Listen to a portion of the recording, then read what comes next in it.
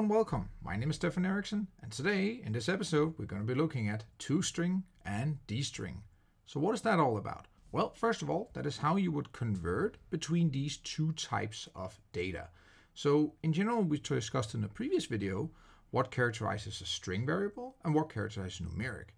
Now suppose that for whatever reason the data you have obtained needed to be converted either to a string variable or from a string variable over to numeric. One of the ways you can look at this is with the commands tostring and destring respectively.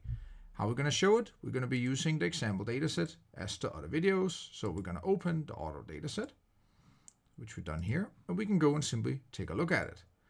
In this case here, it is nicely stored in what we would deem to be the correct version, right? But suppose now, for illustrative purposes, that of course we wanted to have miles per gallon as a string variable. Well, how would that go about? Here we can use the command tostring. And how that would work, let's take a look at the help file this time. So help tostring. Then see what we get up here. Here you can also see that tostring and destring are indeed just two sides of the same coin. So the way you use one is the equivalent way of using the other one essentially. So in this case here, we want to convert it to a string. So how it works is we type the command tostring, we insert a variable list, which is simply in our case will be miles per gallon. And here it says we either have to specify, because of the asterisk, either we have to generate a new variable, which would then contain this numeric variable, or we would have to replace the old variable, of course. So let's try for this time here, just to replace it, right? So now we're going to replace our miles per gallon, the numeric version, with an equivalent but string version, right? So let's go and try that out. So we can write tostring and then miles per gallon. And of course, in our case, we're going to have to replace it, or we wish to replace it. We could, of course, generate a new one. So now we say it was an integer. Now it's a string of length 2. So let's go in and check this out. Indeed, it turns red. For those of you who are unfortunately colorblind, you can always see the type over here as well, or use describe as a command we showed in the previous video to show it, of course. Now, suppose now we want to need it back again, then of course we can just use the destring command. So we can use destring and then miles per gallon, and of course we will have to replace it again, unless we want to make a new variable such that we have two of the same just in different formats. So as we can see here, all characters numeric replaced as byte. Okay, fine, let's go and look at it again. Now indeed we have something that is numeric yet again. It's not integer, but for that we can always just encode as an integer if we wish to. But a byte in this case here wouldn't make a difference because they're both still numeric.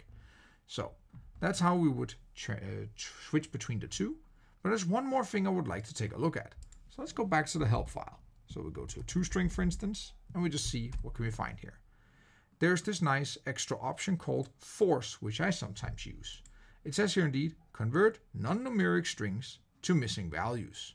So what does that actually mean?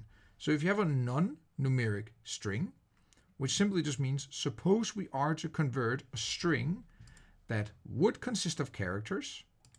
So now let's look at this one here, like this one here, but suppose there would be a character in here. And well, that would be unfortunate if we want to convert it to numeric, then it wouldn't work, because what would it do? What the force option does, it simply goes, well, it ignores it, it forces it through, simply like the option name would suggest, such that if we would have in between all these numerics a non-numeric option, or in other words, if this would have been a string, which we could make it a string, let's make it a string again. So we say tostring, just like before, miles per gallon, and we're just going to replace it. Actually, let's just try and generate it. That would be fun. Miles per gallon 2.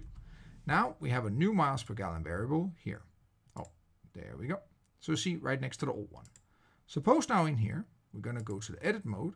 Suppose now we have one of them that would be just called, well, hi, as an example. So now this is a string, hi.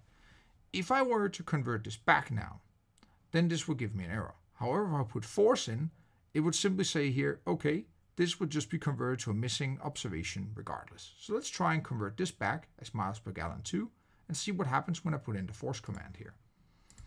So now I want a destring, miles per gallon 2.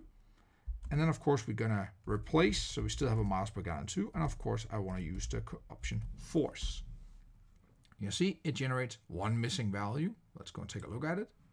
We're going to go back here and see indeed it becomes a missing value. And that's indeed how this tostring and destring with, for instance, the force option would work. That was all I have to you today. I hope you enjoyed this video, and until next time.